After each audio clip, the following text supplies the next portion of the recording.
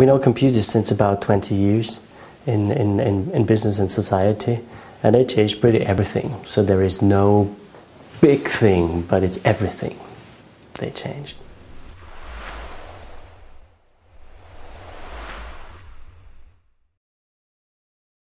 If I look at the consumer perspective, then of course consumers or people like you and me see computers more clearly since about 10 years when we first had the internet, the World Wide Web, but now I think most important the mobile phone. So when the computer comes into your pocket, when you can use it like the telephone before, you just start it, you just go to Wikipedia, whatever. So it becomes even part of our normal daily life, and that makes us think that was the biggest change.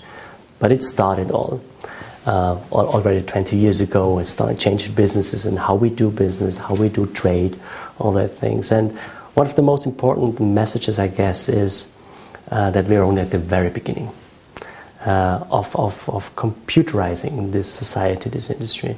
So there is many generations to follow where we see many new things.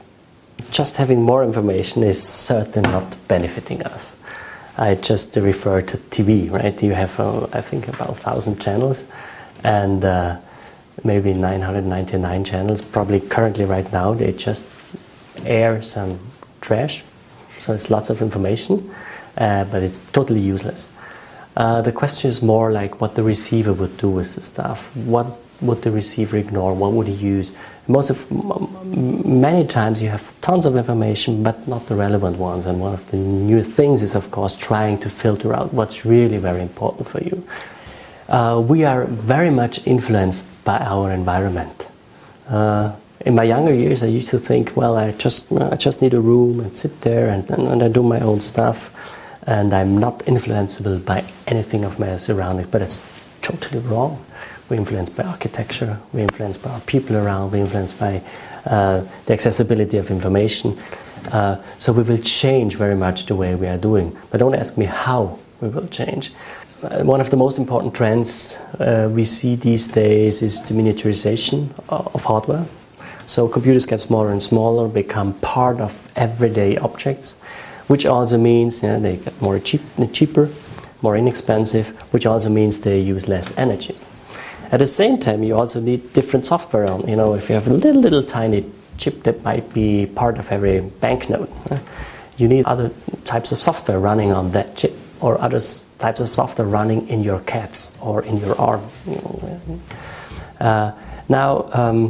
So there will be new hardware, new software. However, on the software part, we don't have this large history on industrialization, such we had on hardware. So there will be more innovation on the software part.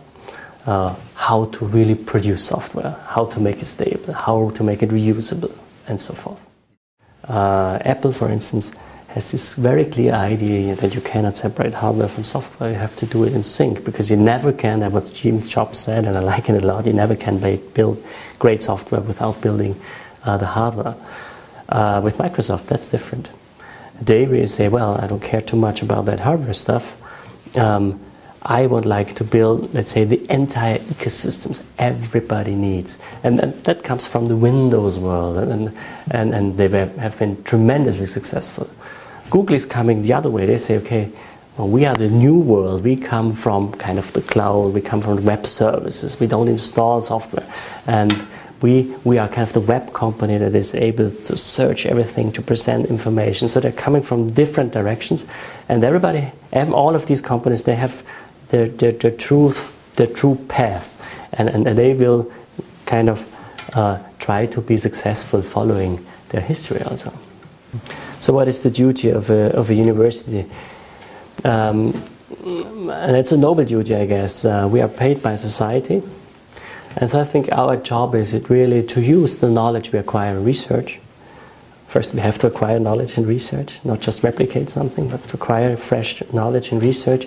And then to use that to make our small and medium companies in Switzerland successful, to make sure that we have in future many workplaces.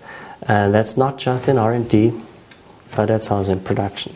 So, and then that's what we are doing actually, especially here at the Institute of Technology and Management, happily working together with industry, making very applicable research, and also spinning off own companies, of course.